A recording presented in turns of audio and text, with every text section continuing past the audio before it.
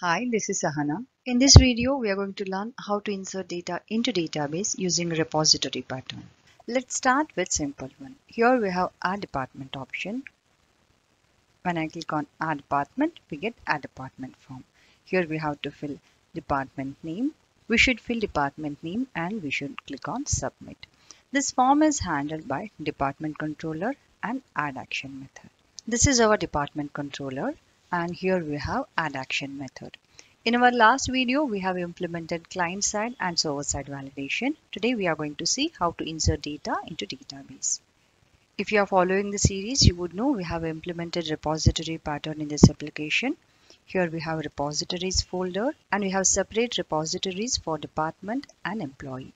Here we have iDepartment repository and we have these method signatures, and this department repository implements this iDepartment repository. If you look at this department repository, we have this add async method. We are going to use this method to insert data into database. The repository pattern is a commonly used architectural pattern in ASP.NET Core MVC and other software development frameworks. It provides an abstraction layer between the application's data access code and the rest of the application. In our application, we are using SQL Server as database and Entity Framework Core as ORM. This layer, this repository layer, interacts with database using Entity Framework Core. Without repository pattern, we would write our database access logic inside this controller. As we have this abstraction layer, we are not going to write database logic here. We have all the database related logic inside this department repository. And we have iDepartment repository interface. This is our abstraction layer. What we are going to do, we are going to use this iDepartment repository when we want to insert data to the database. This is our program.cs file.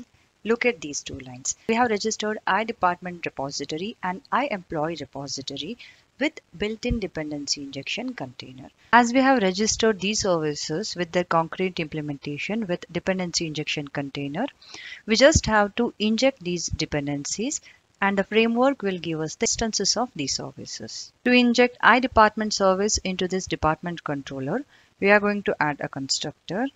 Now we are going to inject the dependency. I will add a private field.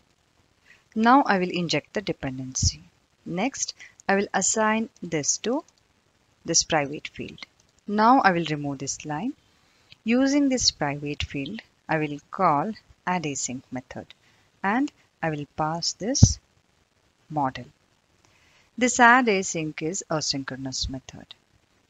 So I'll come back to department controller and I will use await keyword to call this method. Now we should change the return type of this iAction result. It should be async task. After inserting data to the database, I will redirect to index view. See, we are getting error because there is a small problem. This add async method takes parameter which is of the type department, but we are passing department view model. Let's fix this issue. I'll open iDepartment repository. I will modify the parameter type to department view model. I will change the same thing here. We have add department. I'll change this one. Using this view model, I will construct an entity of type department. We are done with the changes. Let's verify if we are able to add data to the database. I will create new department. I'll say HR.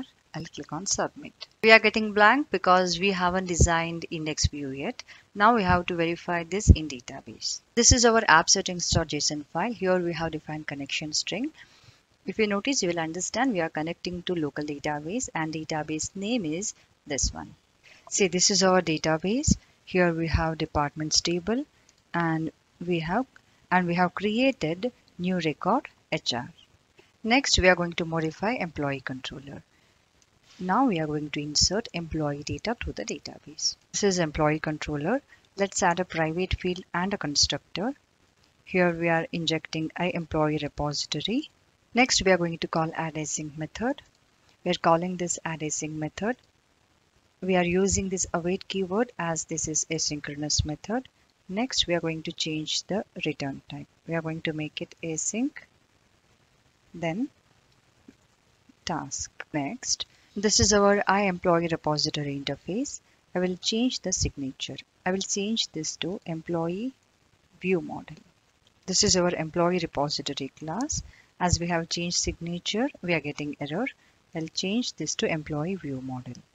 Using this view model data, I'll create object of the type employee. I will pass this new employee to add async method. Before testing our changes, I want to change this hard-coded value. Here we are binding data to the select list, but we are using hard-coded value. Now I want to get this data from database and I want to bind this to the view. I will add new method to iEmployee repository. Method will get all the departments. I will implement that newly added method.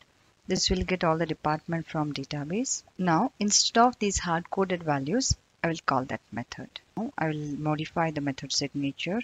It should be async task. Okay, now let's test our changes. This is our add employee form.